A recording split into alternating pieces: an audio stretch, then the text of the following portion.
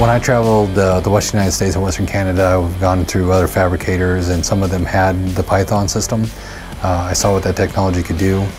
So when I started working here, I recommended to the owners that that's the way we should go. And like I said, it's been very impressive for us to do. Anderson Steel was started February 1st, 1970. We primarily focused on steel fabrication. Our processes, we had 5 machines in a row.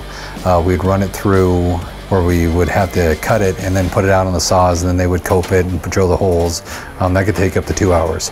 With the Python system, it takes less than 5 minutes. Our fabricators now are doing less of that work and being able to weld more, which means the throughput is a lot better for us.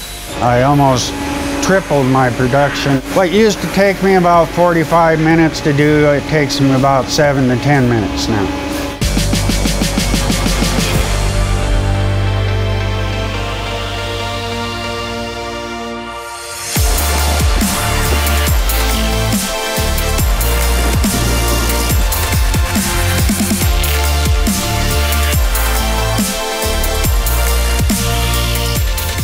I keep stacking it up so that it keeps the material in front of them a lot better, faster than it used to be.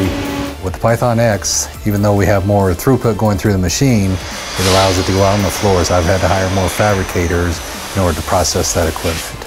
We went from 12 beams a day to over 100. Now my biggest worry is I don't have enough shop floor to put the beams that have been processed. Good problem to have. Our goals were exceeded. The advantage that the PythonX had over other companies was, one, it was one machine, 7-axis robot that could do multiple tasks that we required. We used to do just the small mom and pop construction. Now with the ability with the PythonX, we now are able to process larger jobs, and we can do a lot more jobs at the same time. Their consumable costs went down.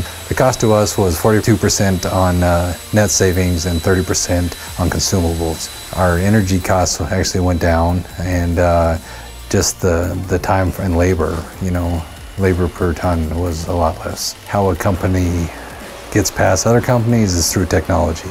That technology helps you process the steel quicker to get it out the door, going from A to B. So the companies that can do that in a faster time are the ones that succeed. If you're antiquated and back in the old days, it's a little hard to go on from there.